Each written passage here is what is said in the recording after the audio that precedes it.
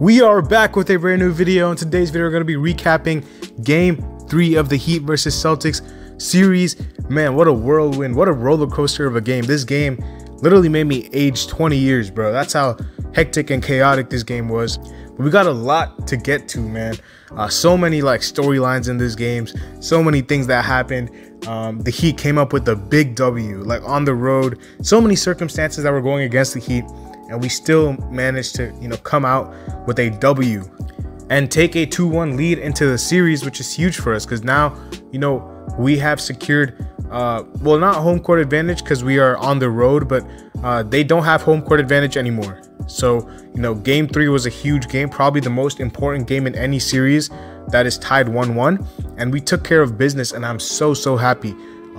So let's get right into it, man. Make sure you guys drop a like, subscribe, and comment down below. Go check out my second channel. I've dropped 2 new videos, the mock draft video and a video talking about one potential breakout player from every NBA team for next season. So if you guys are interested in NBA and college basketball content, go check out my second channel. Let's get right into it.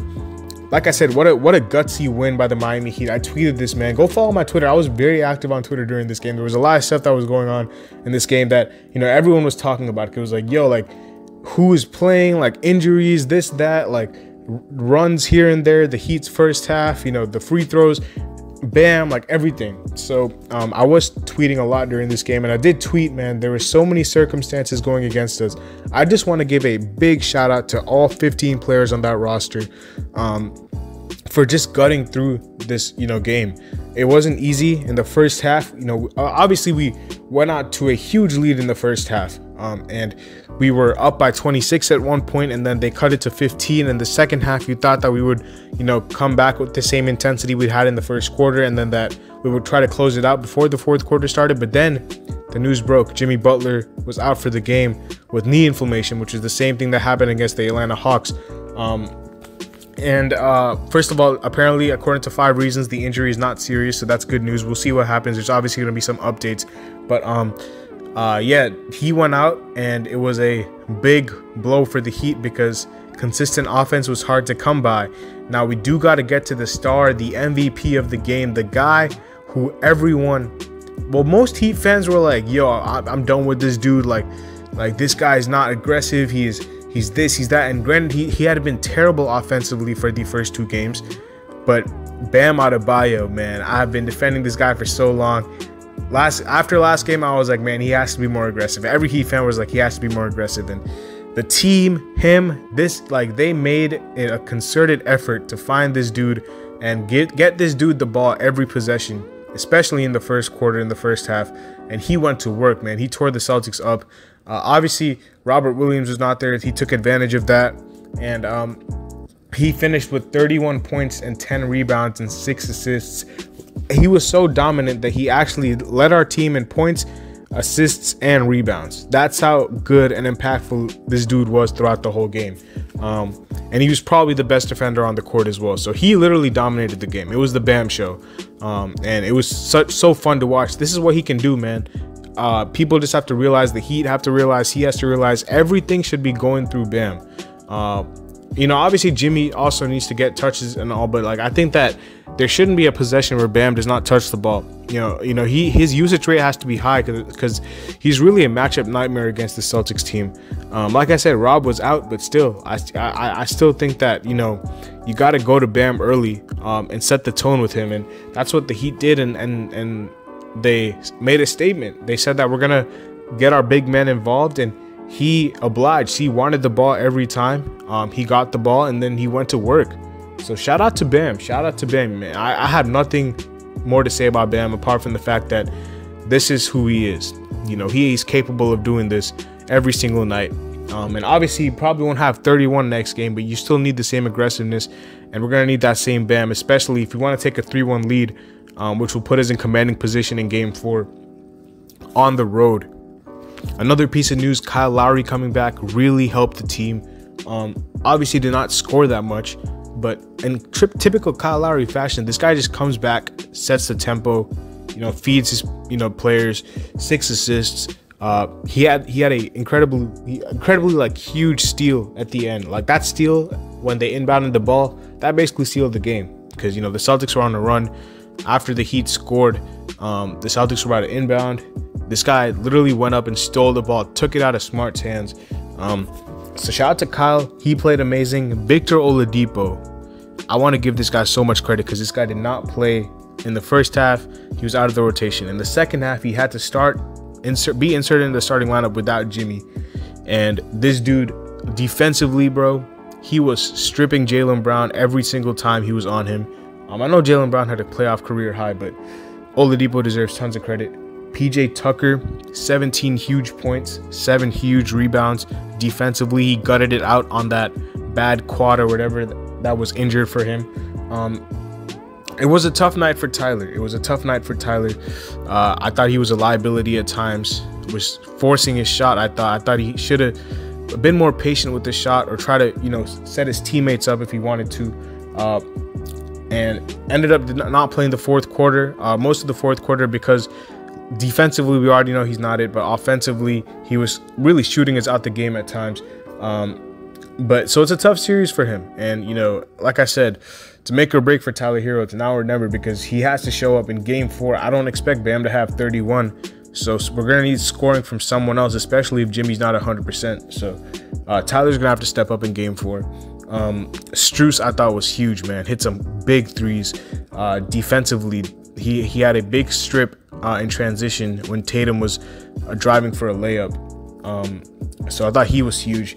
Duncan got some minutes, hit a floater, but obviously, he was getting played off the floor because of his defensive issues. I thought Caleb had a couple of big steals. He should have had an and one. I really don't know, because we got to get to this officiating. I'm not a guy to complain about the refs, but the free throw disparity is insane. They shot 33. I'm looking at threes. They shot 30 free throws, and we shot 14, and like about 6 or 7 of those 14 free throws were literally in garbage time when they were playing the foul game. So we basically shot only 5 or 6 free throws throughout the course of that game, which were actually like fouls. They shot 30. So the free throw disparity was huge. I don't really know at this point what's a block and what's a charge. Like, obviously, if someone's in the restricted area, it's obviously not a charge. But as far as, what is legal guarding position, what is not, if you get elbowed to the face, is that a foul? Is that a charge? Is that a block in the shooting motion? Like, because they had a play in the first half where I think someone drove into Smart. I think it might have been Bam. Bam drove into Smart, and he was in shooting motion. He elbowed him. They called an offensive foul. Or they called a blocking foul. Or they called one foul over there, and they called a completely different foul when Caleb Martin was driving, and he did the same thing to Smart. I think it was Smart that did it to Bam. Sorry, Smart drove into Bam, and they called a blocking foul, and then when Caleb drove into Smart, they called an offensive foul. So it's 2 completely different situations there. I don't know what the refs were thinking. Like, I really don't know what's a block and what's a charge. I don't know what's a push off and what's not. Gabe Vincent pushed off on Tice apparently, but then literally the next play, Jaylen Brown pushes off and scores, or they score off of that possession, and it was ridiculous. I'm not, like I said, I don't talk about the refs much on this channel, man, but it's kind of apparent to see what's going on out there at times. And I'm not saying they're intentionally doing it, but like, come on, bro, like, be better. But yeah, hopefully Jimmy's close to 100% for game 4, because game 4 is huge, man. We won game 3. If we can steal game 4, bro, that will put us in the driver's seat, like, firmly, because I know 3-1 leads is a joke for some teams like the Warriors and the Thunder and whoever blew a 3-1 lead, the Clippers. But I strongly, like, I do not think that the Miami Heat will blow a 3-1 lead. I don't think that's in their DNA. Like, I think once you have a lead, I think they're gonna finish business if you have a 3-1 lead. So a 3-1 lead in the series would be huge.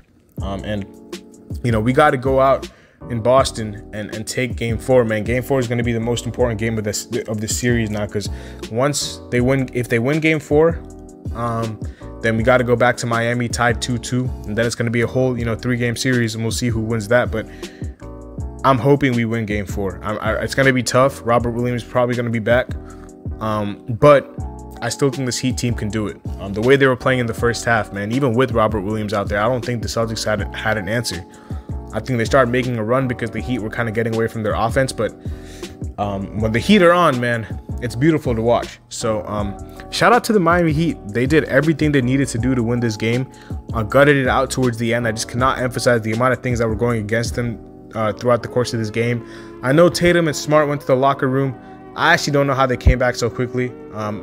Like, prayers up if those were injuries, bro. But like, it's kind of sus to me how Tatum literally came back 2 minutes after, like, what it looked like he dislocated his shoulder, ran through a BAM screen, and was completely fine. So yeah, I mean, hopefully everyone's healthy for game 4. That's all I want. I just want a healthy series. So I'm tired of the excuses and whatnot. I'm tired of the narratives. I'm just tired of injuries, man. So hopefully we get a healthy series moving on.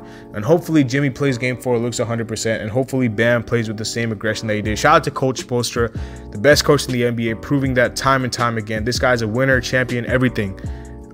And yeah, man, the Heat deserve a ton of credit. They win game 3, on to game 4. I'm super excited for it. Let me know your thoughts in the comment section below. I'll see you later as always.